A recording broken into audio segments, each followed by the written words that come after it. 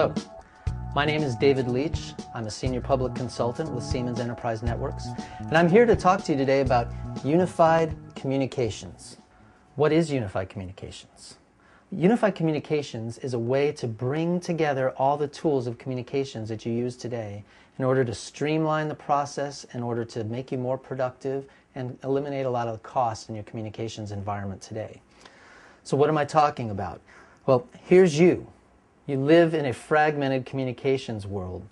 You've got typical tools of communications are your laptop or a PC and a telephone, an office telephone.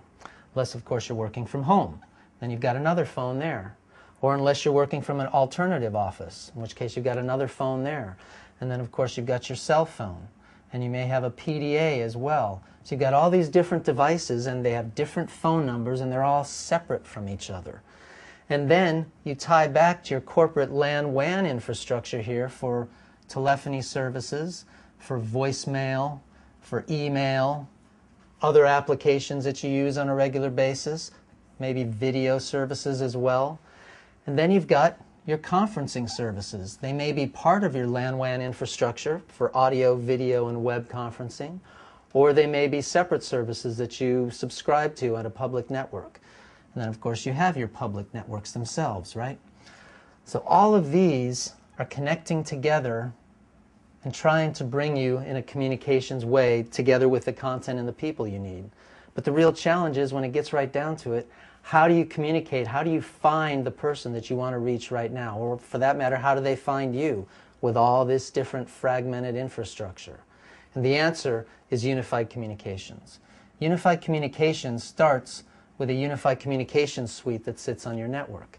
It may include or may have separately an instant messaging service. So what functionality do you need from a unified communication solution? What are the enablers? It starts with rich presence. Rich presence allows you to see the aggregate status of a user, so you can understand whether they're in the office, whether they're away from their desk, whether they're on the phone in a meeting, etc. It also includes telephony presence, so that you can see whether they're on the phone regardless of what that phone is that they're using. And that's really an aspect of a one-number service. The one-number service allows you to publish a single telephone number that covers you across all those different devices. So regardless of the device you're using, your calls get routed to you through the one-number service. It's got to be SIP-based, or Session Initiation Protocol, so that it can easily share information and move seamlessly from one technology to another, one media to another. And you want it to be SOA-based, or Services-Oriented Architecture. What the SOA does for you is allows you to take the functionality from that unified communications solution and expose key aspects such as a text-to-speech engine in other business applications that you can use, so that you get even more value out of that solution. Now, from the requirements standpoint, you want your unified communications solution to be open.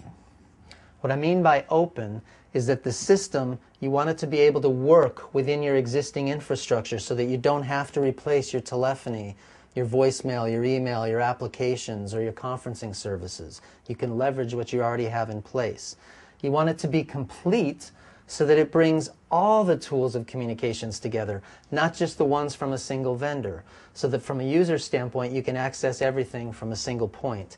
And you want it to be flexible, so that from a user interface standpoint you can leverage the interfaces that your users are already familiar with. They don't have to learn yet another application and another set of tools in order to do the communications they're already doing.